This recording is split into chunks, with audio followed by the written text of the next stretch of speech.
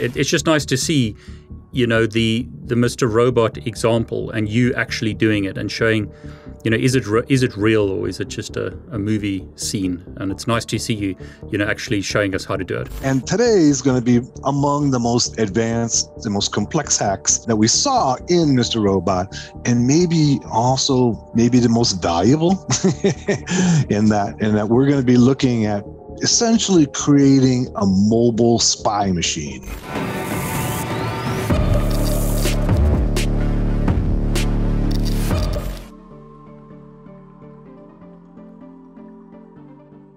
Hey everyone, David Bombal back with Occupy the Web. If you haven't seen our previous videos, he's the author of this book, Linux Basics for Hackers. Fantastic book if you want to learn Linux, but also from a hacker's perspective. And he's also the author of this book, Getting Started Becoming a Master Hacker. Occupy the Web, welcome. It's good to be back again, David. It's always great to be talking to you and talking about hacking. I love this effort of trying to explain the Mr. Robot hack. So let's do another one today. And today is going to be among the most advanced, the most complex hacks that we saw in Mr. Robot, and maybe the most valuable in that we're going to be looking at essentially creating a mobile spy machine. I love that. So you've kind of mentioned it offline, and I don't want to jump the gun. So which episode are we talking about? This is season 2. I think it's episode 5. I'm pretty sure it's episode 5. They talk about it in episode 4. They do it in episode 5. And this is, we know that Elliot has taken down Evil Corp, right? Him and F Society have taken down Evil Corp, and we have this kind of chaos in the global economy, right? And we've now have lots of things going on, including the Chinese are now involved, and we have the FBI's involved. FBI is actually in China. We have the female FBI agent. What's her name? DePiro, I think is her name. Dom DePiro is her name. Dom DePiro is in China. She's meeting with the Chinese. The FBI are on the trail of Elliot and his whole gang. They're kind of freaking out. They're getting paranoid. They realize that their FBI are not very far behind. And so they've got to come up with a plan to be able to find out what the FBI know, because everybody is getting paranoid, thinking that they're going to be arrested soon for the 5.9 hack. And so they come up with this plan to be able to spy on the FBI. In the first part, we learned that the FBI has switched, to Android phones. Okay, that's the first step. That comes up in episode 4. All right. And then in episode 5, we see Elliot begins to develop some exploits, but he has to have a way to be able to deliver the exploits. And so what he comes up with is to basically create a mini cell tower that he's going to place inside of Evil Corp. And Angela, who's now working for Evil Corp, she can walk in apparently and place it in, apparently, that's kind of a big if, right? But, and place it in the Evil Corp to be able to pick up the cell signals from the FBI. And of course, then also implant some malware. So what we're talking about here is what's called a Femtocell. This is a Femtocell. These are a couple of Femtocells, and these are the ones that are actually used in the show. And I have this one right here. I bought this one a few years ago. This is the new, you can see this, of course, right? Yeah, yep. Okay. So what these are is that all of the cell companies, no matter where you're at around the world, they sell what are called network extenders. These are for people who live in areas where there is not good cell service. So you put one of these in your home, you put one of these in your office. If you don't have good cell service, maybe it's a dead zone. And essentially what it does is it works as a cell tower within your home or office. Now, we know, maybe not, but we do, that your cell phone will connect to the closest and strongest cell signal. And so essentially what these are, by putting one of these in somebody's home or office, they're going to connect to this Femtocell and kind of give you a diagram of what it looks like in somebody's home. It's like, so here's the Femtocell in somebody's home. They got a cell phone. It's an old style flip phone there. It's kind of an old diagram. And then the Femtocell connects to broadband access into the internet. Okay, then connects to the cell network, right? So it is essentially intercepting the cell signal and putting it across the internet into the cellular network. All right, so it goes through the internet into the cellular network. So, can I ask you, is this similar to the Stingray type thing because that's the one you always hear about, like the police or whatever, FBI, whatever, using these Stingray ISMI catcher type things, right? Exactly. So essentially what this is that it's a mini Stingray. All right. It's a mini Stingray, whereas a Stingray can capture signals for, a large distance. So you can put one in a neighborhood and it'll pick up all the cell signals in that neighborhood, and the FBI and others, law enforcement, use them. And it's only legal for law enforcement to actually have one. It's not legal for anybody else to have one. I will put out there that at Hackers Arise, we're working on building one with a software-defined radio. So that's part of our project here. So we'll see. You better come on the show when you've got that ready. Sorry to interrupt. Well, it's pretty much ready. Okay, it's not something, we're not inventing it. Okay, we're building it because it's already been invented, but you can go ahead and use a software-defined radio to make a Stingray. Now, it's illegal to actually own one, a Stingray. We'll put this up on your channel. We'll put it up on Hackers Arise in the future. But a Femtocell is legal, right? A Femtocell is legal, so that's a good thing. Femtocell is legal, right? So this is being sold from the largest carrier in the U.S., which is Verizon. They sell them on their website. This is coming right off their website, very similar to the one that I have. I bought mine off eBay for, I think, $120 a few years ago. And people sell them on eBay because they bring them home and they don't want them or don't need them, and they put them up on eBay. New, they cost between $250 to $300. And it's a legal device that the carriers, and all the carriers sell them, but they're all slightly different. So what I'm showing you here today is going to apply in general to all of them, but specifics are going to be very different. So every carrier has their own. Notice you can see here the Samsung logo right here. I don't know if you can see that in the screen. Yeah. So these are made by Samsung. Verizon makes the Samsung. Other carriers use other manufacturers, to make these. And what these are is just a mini cell tower. The key on this mini cell tower is to be able to get inside of it. Because if we can get inside of it, then in essence, we can eavesdrop and do a man in the middle on all the traffic that goes through it. And that's essentially what Elliot's doing in the show. All right. So we see him, he's developing an exploit, but what he's doing is he's going to put that exploit into the Femtocell. So the first step to getting inside the Femtocell is that I have one here, and I've taken some pictures, to show you. The first step is you look down at the bottom right here. Well, I'm going to back up a little bit. Okay, so there's both enterprise level Femtocells and there's consumer level Femtocells. Right, so we're looking at a consumer level. It's actually a little bit easier to hack the enterprise level Femtocells. On the consumer level, which are cheap ones, right? That's what we're talking about here. There's a connection down below in the bottom of these things, right here. And what's that look like? Can you see it? You see what kind of connection that is? I can see it, yep. What does it look like? I can't see clearly. Is it like RJ45 or is it like a screen? I mean, look at it. I'm going to bring it a little closer. You're testing me. I'm not sure. I can see it. Oh, you can't see it? Okay. It's an HDMI connection. Oh, I thought it might be. Yeah. Well, let me pretend that I knew what it was. Is it HDMI? Yes, it's an HDMI, exactly. But what can we do with an HDMI? I mean, this is what's really puzzling when you see this. You go, what can I do with this HDMI connection here, right? Yeah. It turns out that the Samsung and Verizon have a specially made cable that is essentially USB on one end and HDMI on the other end. Oh, but wow. You can't, because HDMI, you think it's just a monitor. Why would you want a screen connected to such a device? Yeah. Exactly. Yeah. But they've developed their own unique and proprietary cables to be able to get inside of these things. Right? But it's not that hard to make your own.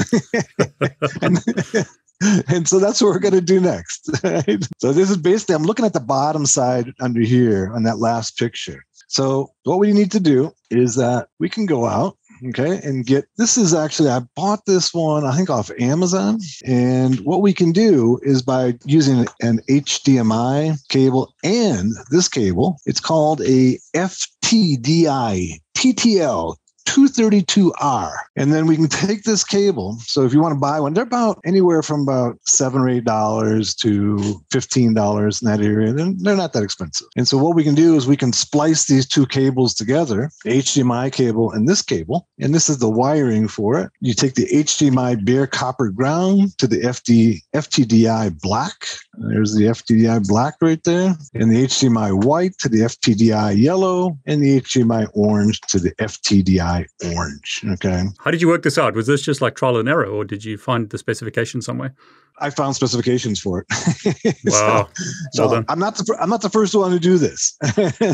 And so this actually comes from a hack that was developed and was first presented at Black Hat in like 2011. I think it was 2011. And so, but the specifications, they didn't give these specifications for the cables at Black Hat. So I had to go digging around some of the manuals for these Femtocells to find out what the cabling was like. So anyways, once you have this cable, then you can access the console inside the Femtocell. So the first step is we got to build the cable. That's the first step. Right? Got to build the cable that gives us a proprietary access to the Femtocell through that HDMI port. That's step number one. And we're far from done, because when we get inside the Femtocell, essentially we have a very small Linux kernel. Okay, it's called MonsaLinux. Some of you may have heard of it before. It's used in a lot of IoT devices. So it's a company out of California that makes these really small Linux kernels put in all kinds of devices. And so that's what's inside the Femtocell. But you'll find, you'll find MonsaLinux in all kinds of IoT devices, no matter what whether it be a router or baby monitor, what have you. These all use very small Linux. And so this is once again, I'm going to plug Learning Linux if you want to be a hacker, right? So let's see which book should you read?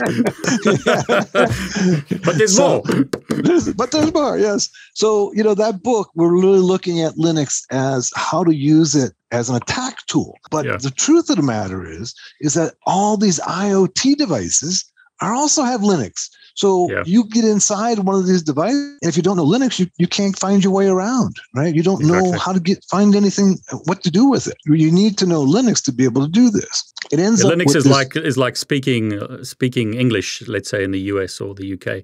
It's like a basic skill that you have to have these days in IT, I think. I agree. It's a basic skill you have to have. So once you're inside, now you got this MonsaLinux, but it doesn't have a bash shell.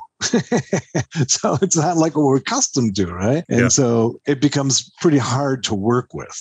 Once again, this is a pretty complex hack, but it can be done.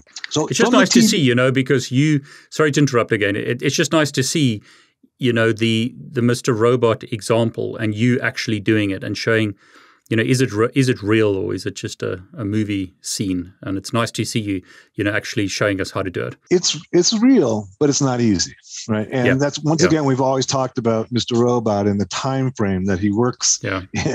And this one, if they were already familiar, one of the team was already familiar with it. Yeah, it might be able to get done in a few days that they had, but it's not easy. Right.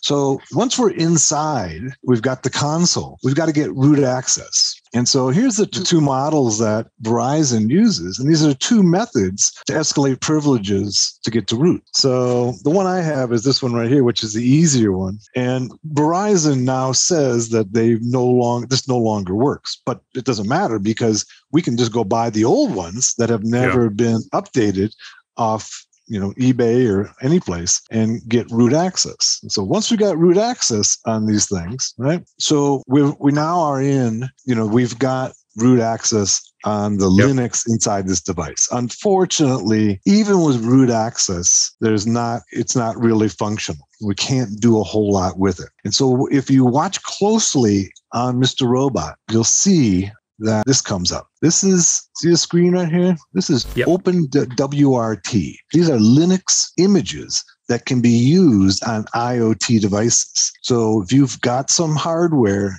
you can go ahead and download the Linux to install and flash into the IoT device. Here's all the hardware this has been going on for years, and very few people are familiar with it. You can just download the software. It's open source software for a particular device, for any device. And this is what they do, is that basically they take this Femtocell and now they go ahead and flash it with a Linux operating system that they have developed themselves. Or they've basically taken the image from here and made some alterations to it. In the show, what happens is that Elliot actually puts some malware. He puts malware, it's kind of a well-known browser RCE exploit into the Femtocell that would then put the shell code onto the phones.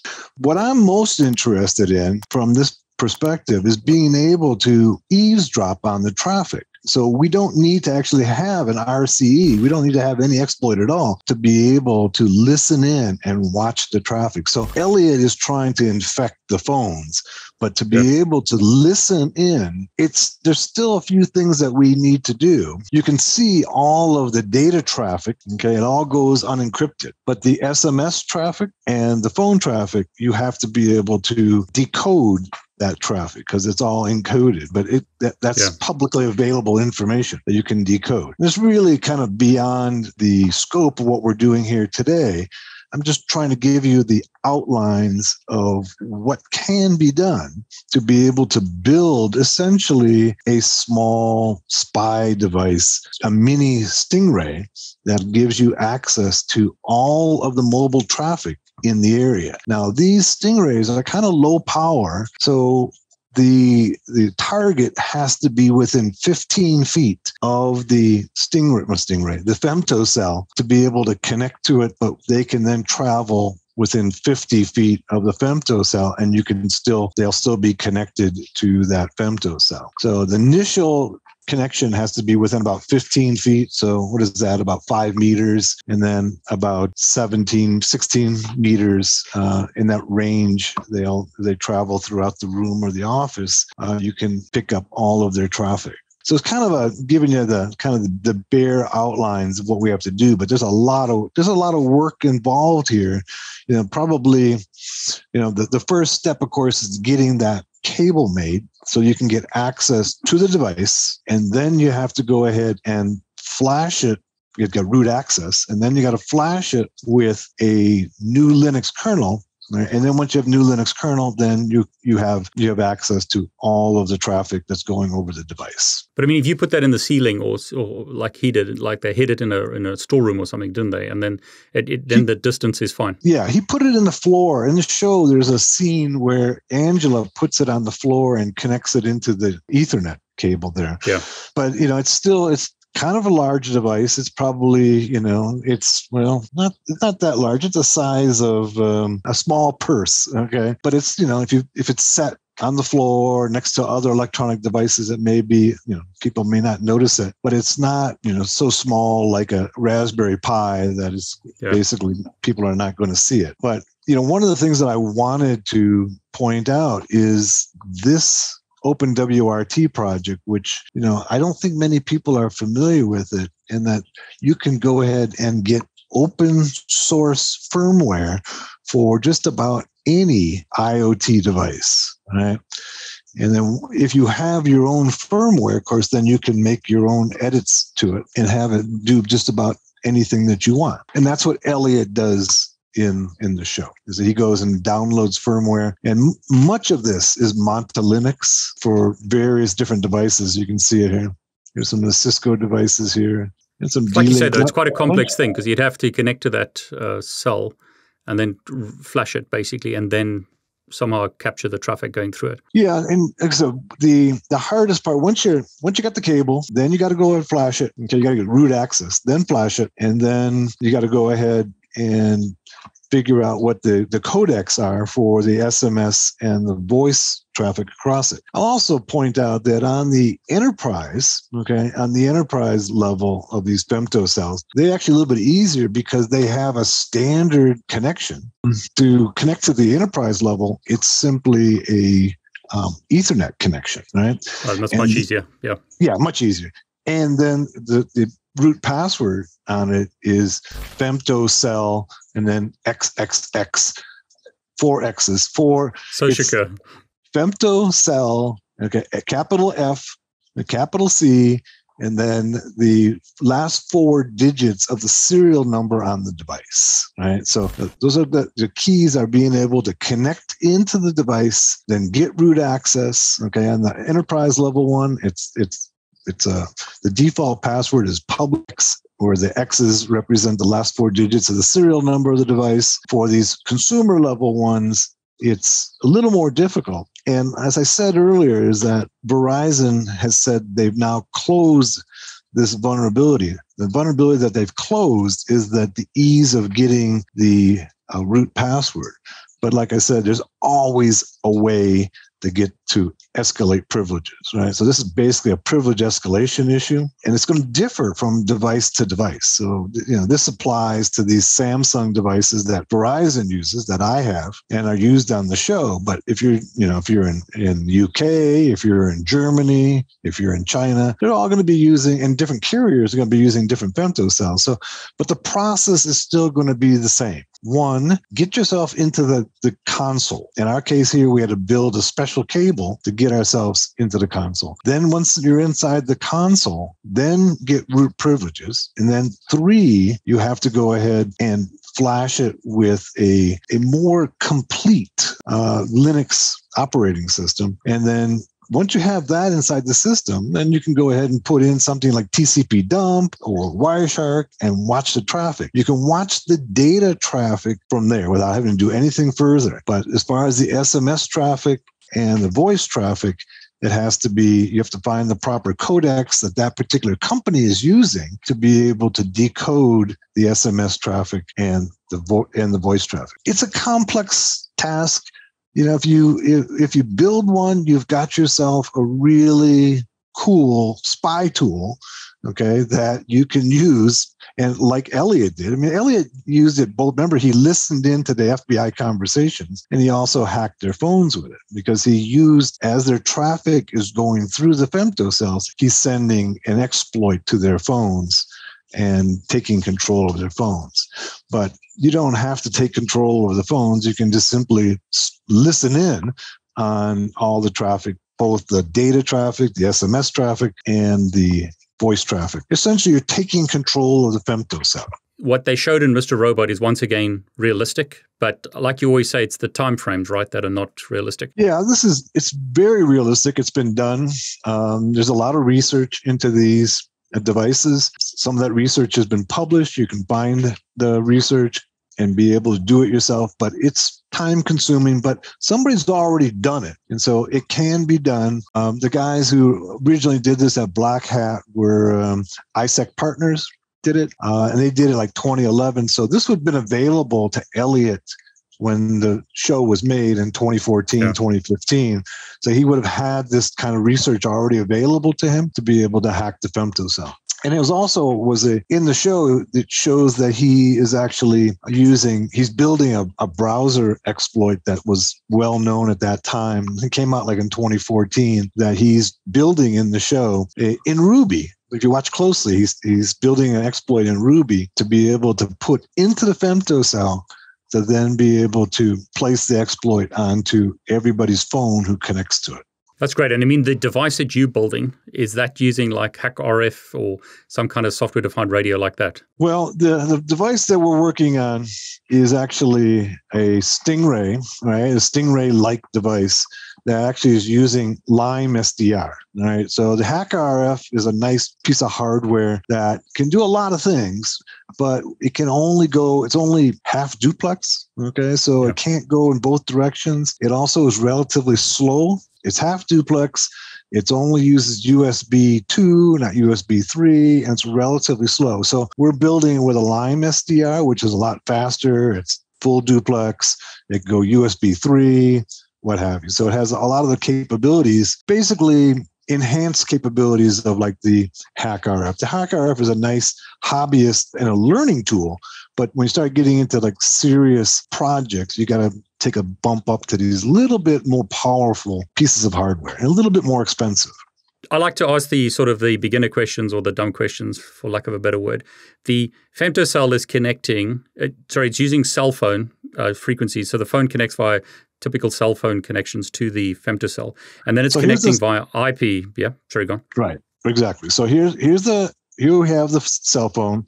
It's connecting to the femtocell. The femtocell then, via Ethernet, is connecting to the broadband gateway. The gateway then is going via IP, out to the internet, to the radio network controller and the whole network of the mobile carrier. Now, the backhaul on these femtocells is varying. Some of them are private networks and some of them simply use the public internet. So it varies by carrier, but really it's not that important to us because what we're doing is we're intercepting right here at this stage right here. We're inside this device, but there are some people who've worked on trying to intercept this traffic in here. And of course, when we start talking about building a Stingray, essentially what we're doing is building this whole tower right here with the BTS. They call the macro cell BTS. You're building a cell tower with an entire cell phone transmission unit.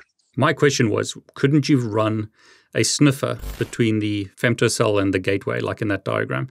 So it's got broadband access. Could you sniff the traffic, or is it all encrypted? Well, it's all encrypted from here to here. So that's what actually that's part of the problem that you run into is that this is all encrypted, and so you have to intercept the traffic before it gets encrypted. Yeah. And so that's why you need to go ahead and change the Linux kernel inside that device, because as it's built, it's encrypting it as soon as it hits the kernel, and you can't get it before it gets encrypted. So that's why Elliot changes the kernel. That's why he uses OpenWRT to change the Linux kernel before it gets encrypted. And then once he has that, he can see all the traffic. It's interesting. In the UK, I don't know if it's the same in the US. In the UK, carriers allow you to make calls on your Wi-Fi. So if you've got no cell phone reception, but your home broadband is there, it'll just jump onto the home broadband. So you just make calls and receive calls on your Wi-Fi. Is it similar in the US? Yeah, in the US you can make calls on the Wi-Fi here as well. So the same problem there. If the traffic's encrypted, that's why you can't sniff it, right? Yeah, the traffic's encrypted there. So they're mostly in most of the carriers now, especially when you get to 4G. When you talk about 2G and 3G, the authentication and encryption is very weak. Right? When you get to 4G and 5G, it gets much stronger and it's harder to break. Actually, these femtocells are using 3G, so they're a little bit slower than regular traffic. But this is for people who don't have any traffic in their area. If you're no cell in their area, if you're making phone, wouldn't even notice the difference between 3G and 4G, but it's only when you're sending data traffic through that you'll notice the difference. But for regular cell calls, you won't notice the difference at all. I think I kind of missed it, so I think we should emphasize that if you with that femtocell, you can eavesdrop on SMSs.